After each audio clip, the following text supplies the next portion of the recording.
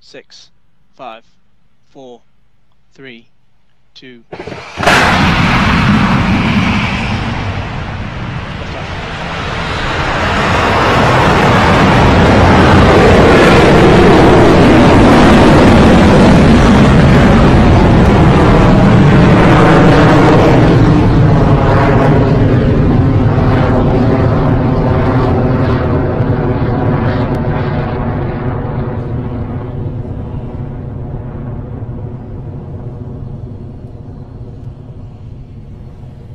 At T+30 seconds into the mission, Electron is well on its way to space after its 20th liftoff from the pad at Rocket Lab Launch Complex 1.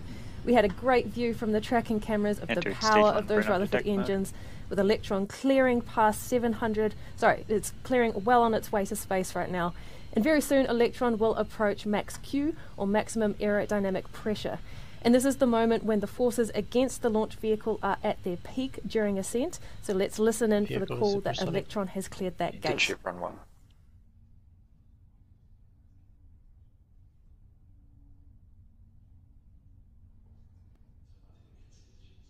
Approaching max Q. HVP discharge nominal. Max Q cleared. Trim ship run 2.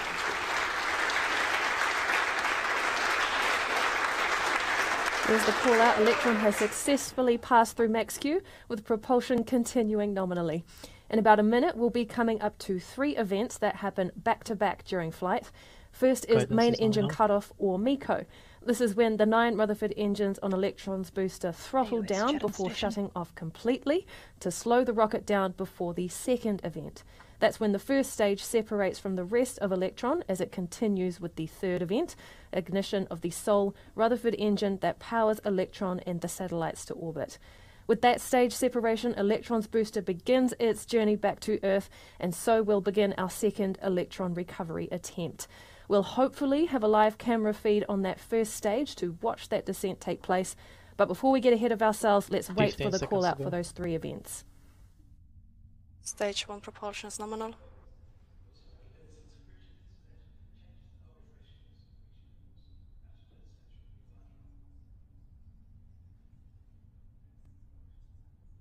And MECO confirmed. Successful separation. Stage ignition. Recovery.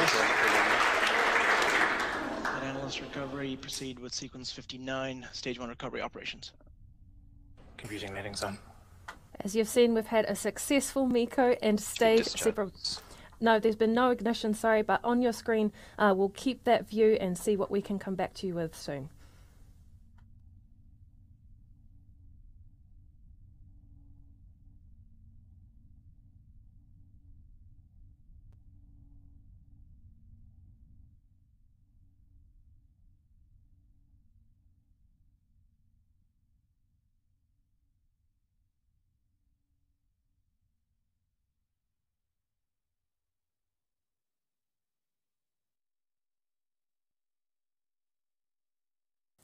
Okay, so it looks like we've had a loss of telemetry. We'll come back to you with more information as soon as we have it.